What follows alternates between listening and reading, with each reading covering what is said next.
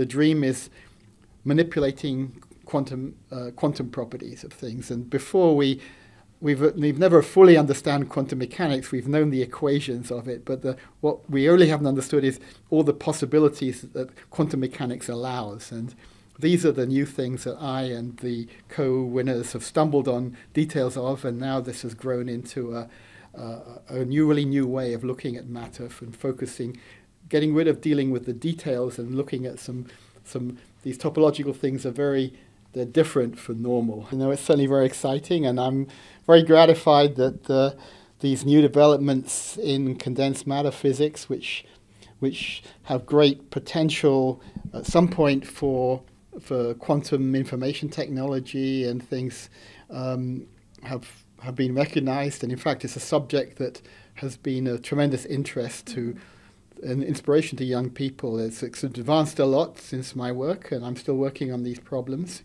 Go where your research takes you, and sometimes you're going to discover something unexpected and new. And of course, the key thing is to be able to realize that you've discovered something interesting and exploited. And I'm sure science is going to continue to progress like that. And in fact, the next decades are going to be the decade of quantum engineering, I believe. My email box has overflowed. Everyone who's ever met me seems to have sent me an email. So I guess it's going to be quite hectic after now, but